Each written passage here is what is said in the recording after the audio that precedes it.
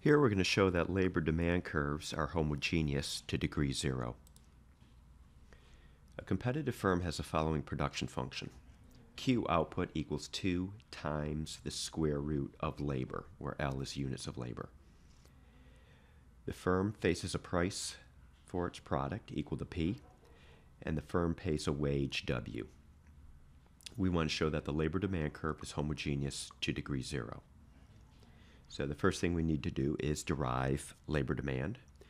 And when a firm is hiring the optimal number of workers, the value of the marginal product of labor equals the wage. The value of the marginal product of labor is price times the marginal product of labor. So we need to get the marginal product of labor, which is the derivative of this production function with respect to labor.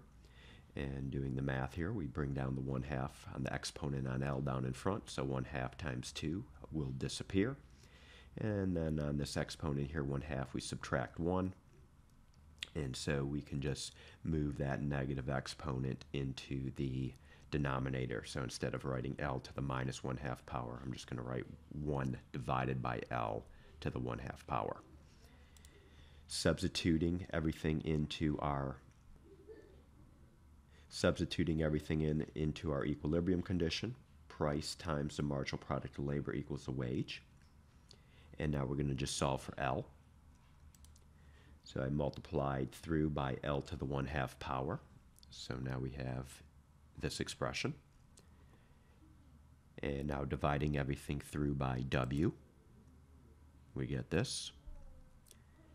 Getting rid of this 1/2 over here in the exponent, we're going to square both sides.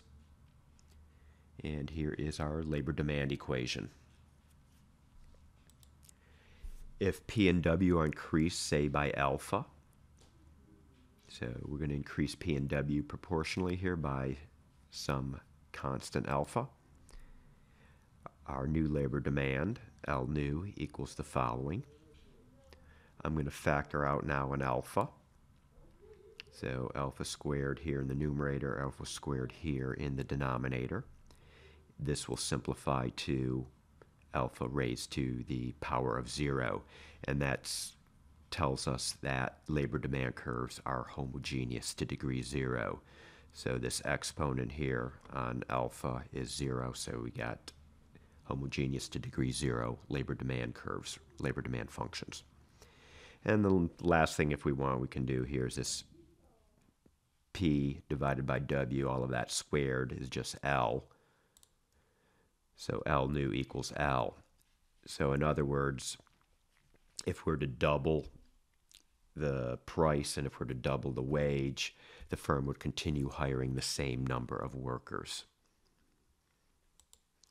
So to sum up, if the price and wage increase by the same proportion, the labor demand remains unchanged, homogeneous to degree 0. Okay, I hope you found this video helpful.